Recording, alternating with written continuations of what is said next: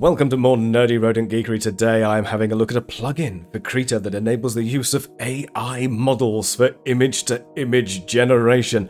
What on earth does that do? Well, basically you can use Krita, which is like a sort of paint program, to draw really bad images and then make them into really cool ones. Yeah? Alright, so let's have a look at this. My environment, of course, I am using Ubuntu 20.04. Feel free to use Microsoft Windows if you want, but Ubuntu 20.04 is free, so you don't have to pay for it at all. If you're using Windows, your performance and any commands I used here may, of course, be slightly different. You will need an NVIDIA GPU as well, and the NVIDIA CUDA toolkit if you're following these instructions. If you want to have those installed, it's very easy. You just go to the website, you select Windows, x86, I'm using Ubuntu, I'm using 20.04, I want the dev local, and there you go. You just copy pasta those commands one at a time in order, and that'll install everything for you. Yeah? Alrighty. Okay, so Anaconda as well, exactly the same deal. You go to the website opens, and you click on the download button, you'll download a file, then you run the store, and you've got Anaconda, yeah? Alright, okay. Pretty much the same sort of thing with Krita, but you just go to your applications, software, and you want to install Krita, K-R-I-T-A, then that will appear in your little list there, and then you click on install. After a few seconds, Krita will install. Right, so you've got the basics there. You've got your operating system, you've got your GPU, you've got your Python environment manager, and you've got Krita. Alright, so let's just open up Krita, because what we're going to need to know here is where our resource directory is. Alright, so we open up Krita, we go to settings, we go to configure Krita, and then in general resources, that's your resource folder right there. So I'm going to press Ctrl-C, copy that, close down Krita. I've got my resource directory. Excellent. So now I need to download Koi. That's what this is called, the Krita plugin. So you can git clone, and there's the URL. You can just copy pasta that. Yeah? Okay. All right. So I've got all my stuff in GitHub. I create a directory called GitHub, but you know, that's just me. So if I go to tilde GitHub, you can of course download your stuff to whatever directory you want, and Koi. All right. So now you need to copy the Koi directory and the koi.desktop. Yeah. So cp -r. Copy everything in the Koi directory over to that path I just copied, but you also want to add Krita on the end of it. Yeah. All right. So copy that over, and of course copy over the Koi desktop file as well. Alright, okay, so basically now you've installed the plugin. That's the plugin installed. So now you're going to need to enable that plugin. So once again, we open Krita. There's going to be a lot of opening and closing of Krita. But never mind, So now you go to settings, configure Krita again, scroll down to the bottom here, and you've got a Python plugin manager. Scroll down to the bottom once again, and you should see Koi. Now yours won't have a little tick next to it. It'll be like that. So you just tick that, and that'll enable it. You're okay. We'll close that for now, and then the next time you open Krita, it will actually have that plugin enabled. Feel free to open it now and make sure that the Koi panel appears down in the bottom right. Yeah? Yeah. Okay. So next we've got our Anaconda environment. So this is where we do all the Python stuff. I've got my base one there. Of course, I've already created my Anaconda environment, so I'm just going to activate it. But if you haven't got one already, you may already have a diffusers environment, but this will just create it from scratch. So Anaconda create -- name diffusers, because I'm good at creating names, and I'm using Python 3.9, and then Anaconda activate diffusers like I've just done there. All right. So next you want to go into your wherever you download all your stuff to. I of course download all my stuff to GitHub. Then you do your git clone. Yeah, so you want to git clone the diffusers. There you go, you got the diffusers. Now remember, all these instructions are in here. So, you know, I'm basically just doing this. I've just formatted it ever so slightly different. So there it is. From this row, you can git clone diffusers, yeah, and cd into the diffusers directory. Okay, so cd into the diffusers directory, right? Okay, now we've got a couple of things that we need to install here. First of all, we want to install PyTorch. So I'm going to install PyTorch. There we go. Now, if you're not sure how to install PyTorch, then you just go to the PyTorch website, links down in the description. PyTorch, get started locally. I'm using the very latest one, Linux, pip, Python 11.6. There's the command, yeah? So I just copy pasta that, installed. Excellent. Now, I want to install diffusers as well, so I just do pip install -e dot. That'll install everything in that directory. That's diffusers. Excellent. Right. So we've got step 1 done. Step 1 has been done, and has step 0. So we've installed PyTorch, we've installed diffusers. So next we want to go to Koi. So I'll go back to my Koi directory, and we run exactly the same thing again. Pip install -e dot. All right. So I'll just pop that in. There you go. So now I've installed PyTorch, I've installed diffusers, and I've just installed Koi.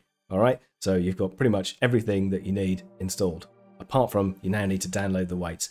Now, by default, this uses the Hugging Face CLI login, because if you have a look in here and the server.py, I know it's a little bit nerdy, but yeah, there. Okay, so there, that uses the auth token by default. If you don't want to use the auth token, then over on the Hugging Face website, it does tell you an alternative way to download those weights. You can just git LFS install and then git clone those, and then you have to change it from using the auth token to you just pass in the path instead. This will download it for you, or you can download it manually and then pass it the path. So you've got the two options, but this one uses the Hugging Face CLI, uses the auth token. So you will need to go over, link that, make your Hugging Face thing and accept the terms of conditions and all that sort of stuff. And then you run your Hugging Face CLI login. Yeah, okay. You run your Hugging Face CLI login, and then you'll need your token. Does give you a little link there, so you just open your link, there's your token, copy that, paste it in there, and then you're all logged in. Yeah, all right, so that's got your token saved. If you never want to do that again, yeah, then you can do that git config and store it. We'll just do that. I've already done it, but it doesn't make any difference. There you go. All right, so that's also stored your credentials for later, so next time you try and download the model, it'll just download it for you.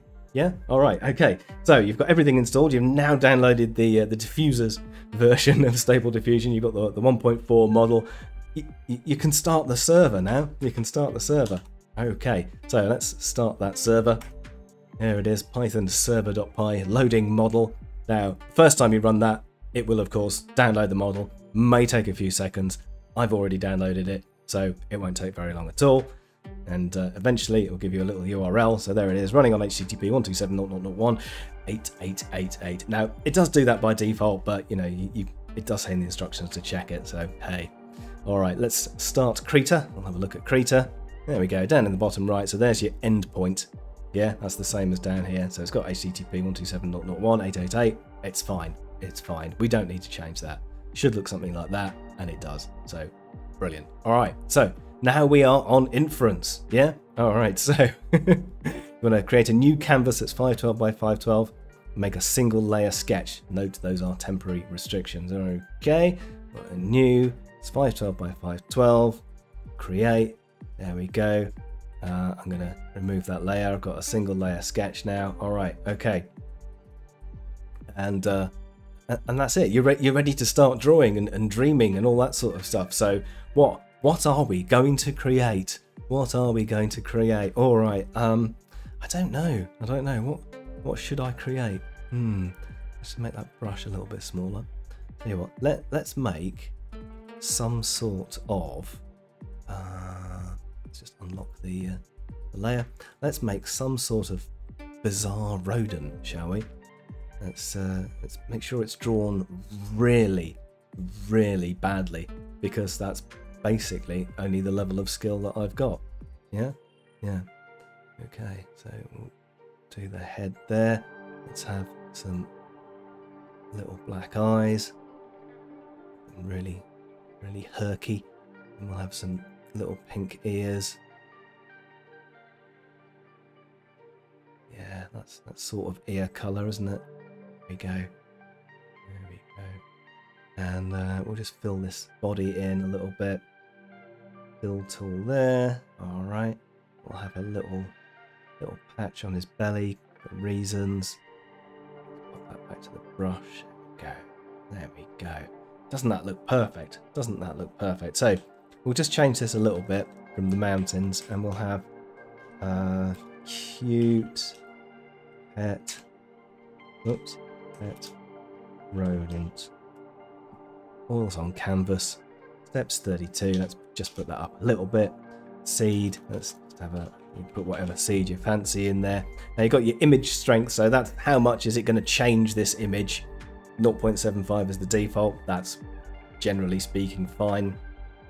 If you go up to 1, then that will change the image completely. If you go down below 0.5, then not very much will change at all. Prompt strength I like to turn up a little bit. So all right, should we do it? Let's put this up a little bit as well. Let's change that image strength slightly.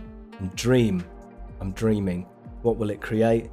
Will it create some sort of rodent? You can see it doing its iterations down at the bottom here. And there it is. Excellent. So now I have become a completely skilled artist, and I can draw rodents just by opening Krita and drawing really badly. So there you go. Let your creativity enhance the world, and it is Rodent out for now.